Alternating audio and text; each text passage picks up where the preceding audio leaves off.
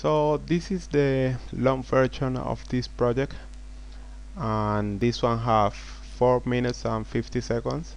So basically what I did was re-import the first project, name it sequence 2, so I could have a copy of that first one and add that one in the timeline like here as a second sequence. So we will have our first project running, and then right at the end we will have a transition with a film burn, and then you will see the same picture at the beginning of the slideshow main comp 1 and at the end of the slideshow main comp 2. That is going to create this seamless transition, and it will start all over again. So the only thing you will have to do is just start replacing the pictures like in the previous tutorials. So here you can see in the main comp, you can see all our main comps.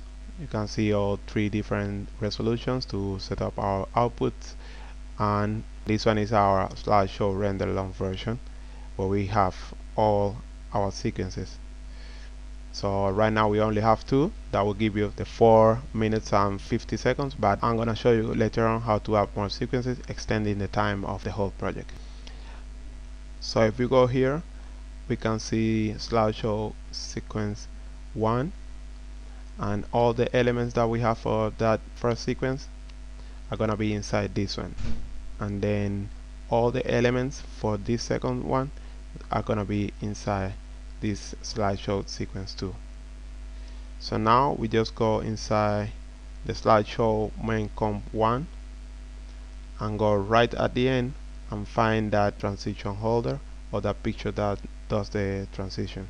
So it's this one. We double click in there, then we go and select image holder, import one new picture, and then we both select it, and holding Alt we go and replace the picture. Then we go to the slideshow render long version. We go to the middle where the transition is gonna happen. You see the film burn, and then you see it goes into the second sequence, the same picture, and start all over again. So if we press here, we unhide the film burn that we have in there and a fade layer. So basically that's all.